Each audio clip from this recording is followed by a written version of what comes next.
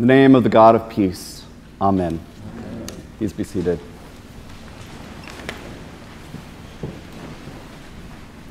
I don't know about you, but I've been rather down this past week, partly because I was under the weather and because the illness in members of our own community have been weighing upon me in my prayers.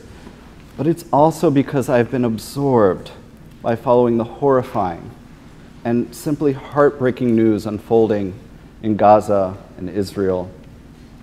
As our Bishop Marianne Buddy and Cathedral Dean Randy Hollerith wrote in a joint statement, in this moment when Israel has endured the largest slaughter of Jews since the Holocaust, we must not be lazy about the truth. Their statement continues, quote, "The capture and rape of civilian hostages, the slaughter of parents and children, the wanton and unprovoked carnage unleashed against the citizens of Israel is evil, and we must condemn it. This violence grieves the very heart of God, and God weeps for the people of Israel." The Bishop and Dean's statement goes on to say, it is equally true that God's heart breaks for the suffering people of Gaza. The war has claimed more than 3,000 lives on both sides since Hamas's unprecedented and unimaginable attack last Saturday. More recently, more than 1 million people have been ordered to evacuate the northern Gaza Strip down to the south as if there's really space to flee. International aid groups have warned of a worsening humanitarian crisis after Israel's prevented the entry of supplies from Egypt to Gaza's 2.3 million people. In all likelihood, this week we will watch as Israel sends ground troops into Gaza. And unfortunately, this war only stokes long-standing, painful divisions between Jews and Palestinians worldwide, and between countless numbers of political and ideologically polar opposites. As especially in our country, the fever pitch has grown so loud in the academy, on the op-ed pages, from city streets to family dinner tables. On the far left, there's been even some cheering and glee in response to Hamas's attacks.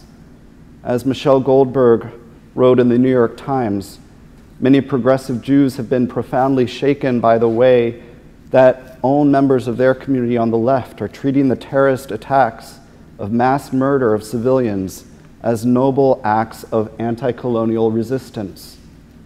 These are Jews who share the left's abhorrence of the occupation of Gaza and of the enormities inflicted on it, which are only going to get worse when Israel invades. I'm not an expert in any of this. I grappled really with whether even to mention all of this in my sermon. I've not had the opportunity to visit Israel or Palestine myself yet. And to be clear, no sermon can adequately respond to the complexities of the conflict and its history. There's someone with Jewish ancestry and DNA and a family name who daily, practically, is mistaken for Jewish.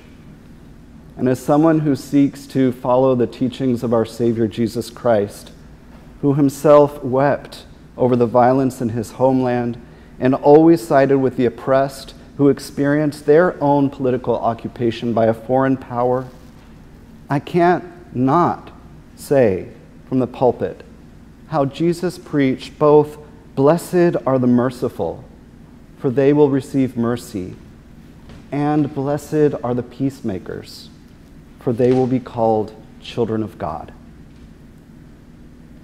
The Christian ideal that two wrongs don't make a right applies in every instance. As the Reverend William Barber wrote in The Guardian, "I come from a faith tradition that says, even when the one you call Savior is crucified, you don't respond with the tools of violence and evil action. Even when life itself is crucified, you cannot start your own campaign of monstrous forms of violence and retaliation." Now, I don't want it to seem trite as I shift from here to talk about the passage we've read from Paul's letter to the Corinthians, as if it could possibly answer the greatest wars and conflicts of our day. But I do see a parallel about Paul's teachings of spiritual gifts and the occasion for which he was writing to the Corinthians in the first place.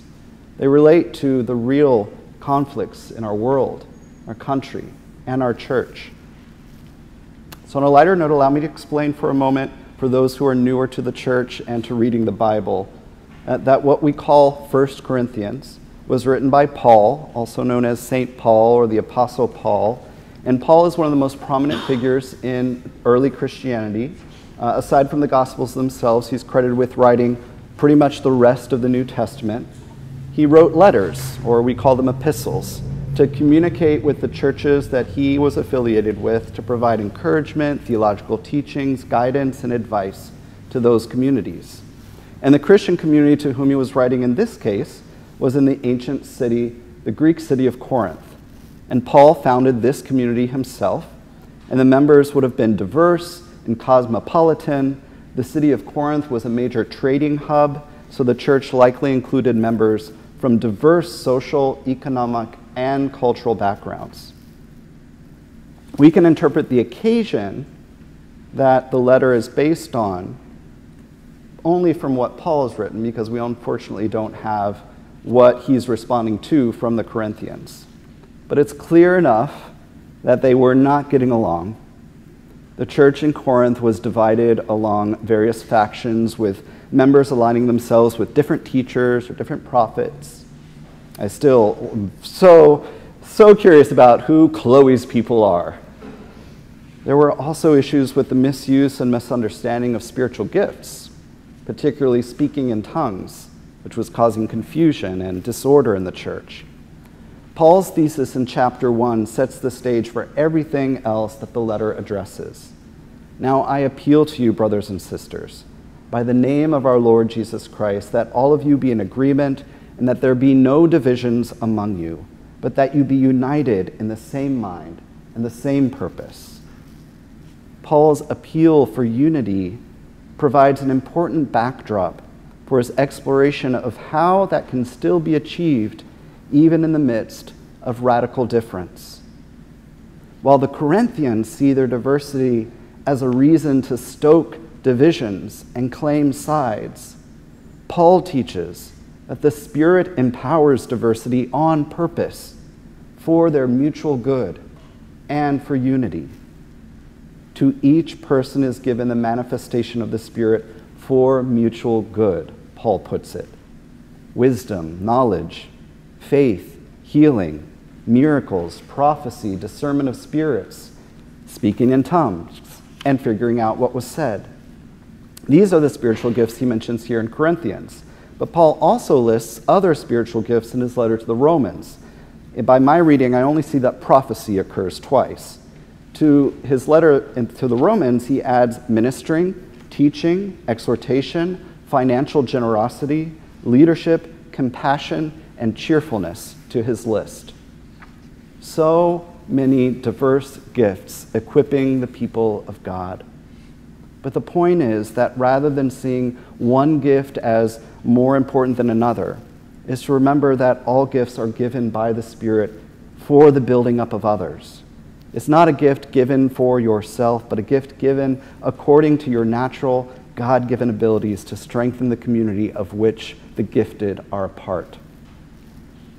As rector of this community, I want you to know how guiding this is for me personally, how foundational it is, the idea for Diana and me, when we have the privilege of helping and fostering and encouraging all of us here at St. Margaret's to discover and put to use our unique gifts. Because as we say in our newcomers classes and whenever we ask for you to volunteer, it's the participation of us all that make our church what it is. Each has God-given gifts to offer back in service for the mutual good of all. Our diversity as a church is itself a strength of our unity of mission, to be the hands and feet of Christ in our neighborhood, and to grow in faith and witness to the gospel of Jesus Christ.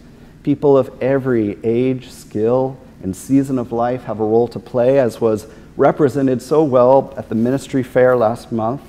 All the roles related to worshiping, offering, and leading worship, all the ways we put our faith into action through compassion, ministering, exhortation. We may not call it that every week, but when we befriend our neighbors experiencing homelessness. And there's the wisdom, leadership, lived experience, and discernment of the women in our community, the queer people in our community, the people of color in our community, who challenge us to draw the circle wider, learn from our mistakes, and build beloved community. And there's so many of you who share your gift of financial generosity by funding the work we do to change the lives of so many. As we celebrate this rich tapestry of gifts and talents within our congregation, it's essential we recognize not only the potential, but also the responsibility that comes with these gifts. Paul's occasion of responding to the disunity among the Corinthians reminds us of the worst that can happen when disunity grows so extreme as to become violent conflict, as is playing out in so many parts of the world now. We are called to be peacemakers and agents of mercy, not only within our own walls, but outside in the world beyond these doors. Paul's words about spiritual gifts remind us that diversity strengthens unity, and our unity empowers us to make a difference in the face of conflict and division. As we draw inspiration from these teachings, I'd invite you to consider some practical ways that we can respond to these conflicts, particularly in Israel and Palestine. First, if you've not yet done so, and you do know people, Jewish, Palestinian friends, reach out to them. They are not okay. You may think that you don't know what to say, but simply saying that you're thinking of them and asking how they are, and then being prepared to listen to the response is not to be discounted as your first action. Second, support humanitarian efforts. Donations to reputable aid agencies can provide much-needed relief. I've made 2 donations from my discretionary fund. The first was to the American Friends of the Episcopal Diocese of Jerusalem, which operates schools and hospitals and programs for at-risk children in Gaza, as well as a number of other places. And the second was to an effort my Jewish colleague and friend whose parents live in Israel recommended. It's called IsraAid's Emergency Fund. They're coordinating housing for evacuees from the Gaza border region and helping provide mental health care. I can provide the links to these places for anyone who wants them. Third, encourage open dialogue and understanding. Seek opportunities to engage in constructive conversations, especially with those whose opinions differ from our own. Dialogue is a path to reconciliation and peace. And I think a subset of dialogue is to be well educated.